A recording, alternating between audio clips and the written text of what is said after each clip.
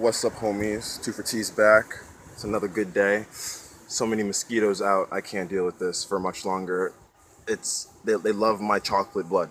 I don't understand why, but anyway. Today I'm taking the oil pan out the car. Let me just show you guys how I'm doing so real quick.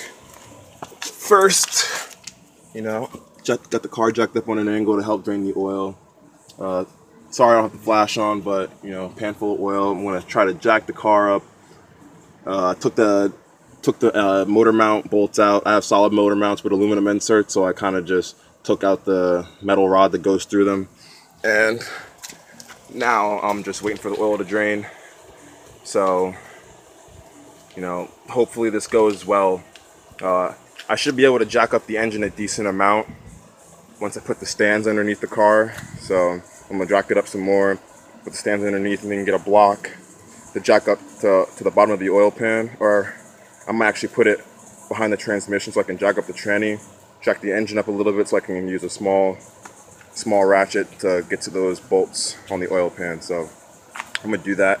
Hopefully it goes well, and then let me show you what oil pan I'm actually using. I'm not modifying that one. Cousin actually, once again in the basement, extra oil pan for the KA with surprisingly a frickin' oil bung already attached to it. Put some Teflon tape on it, screwed it tight, make sure it's airtight. But yeah, it actually makes my job a lot easier. I just take my oil pan off and then I just put this one on, put some gasket around it, some silicone gasket, and then bolt her up, and hopefully she'll be mint. So this is what I'm gonna be using. Nice little cool color. This actually matches my cousin's valve cover, so it's kind of like we're twinning a little bit. It matches his valve cover, so I think that's pretty sick. That's actually more of the reason why I want to use it, because it's kind of multicolored. It's something a little funky, something a little different. So let me do this, get the oil pan off. Hopefully, once I transition to the next part of this video, the oil pan will be off. So stay tuned. I got it out, guys. I have no idea how I managed to do this, but I mean, I didn't think I was able to do it, but I got it. Check this out. Look at this crap, yo. I actually got it out. I'm very surprised. I whatchamacallit, jacked it up. These are the mounts I was talking about. Polyurethane mounts with aluminum inserts. Check them out on eBay, pretty dope.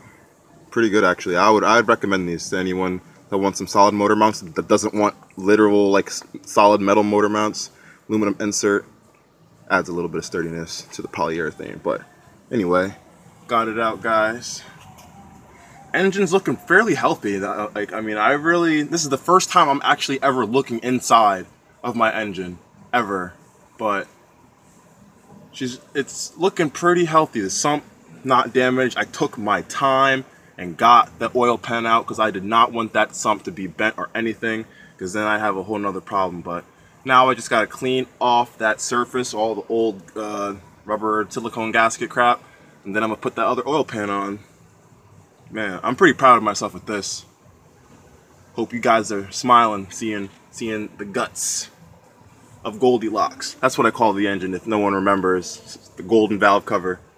But yeah, guys, popping. So let me clean up all this stuff, this surface. I'm gonna get a razor blade and just take my time, clean up all the crap, get some silicone gasket, and put the other oil pan on. I'm not gonna put oil in it because I don't have the return line yet, so I just have a opening. So I pour the oil in the valve cover and then it would just drip out. So once I put this on, I'm probably gonna keep all that oil right there, leave it inside of the garage. So once I get all the parts, I can just hook everything up and then reuse that oil, because that's brand new oil, pretty much. So yeah, guys, actually it came out very well. So it was a lot easier. Just anyone that's doing a KA or anyone that's doing an oil pan or anything, just please take your time. That's all it is. If you take your time, you are saving yourself several of minutes. Once you start struggling and stuff, that's when you get frustrated, and that's when it seems like it's never going to come out. But that's how I was for like the first 10 seconds, and I was like, wait a minute. Just orientated it, turned it to the side, and then it literally just fell right out underneath the sway bar. I was like, holy crap. Of course, I jacked it up with the block transmission, but now my mounts are out, so I have to do all this and try to get those mounts back in. So, all right, let's get to it, guys. We'll be back. I'm laying down. It's hot as balls, and I finished the thingy. So let me show you guys using my front-facing camera. It's like a selfie with my car. But yeah, oil pan's on. It's hard to videotape with the front-facing camera, but yeah, look at that oil bung right there. About to get some Teflon tape, put that nut back on. It was kind of in the way, but yeah, guys, look at that. All nice and done. Took quite a while. Oh my goodness. Ugh. Look at that. Sleeper can't even tell where the intercooler is.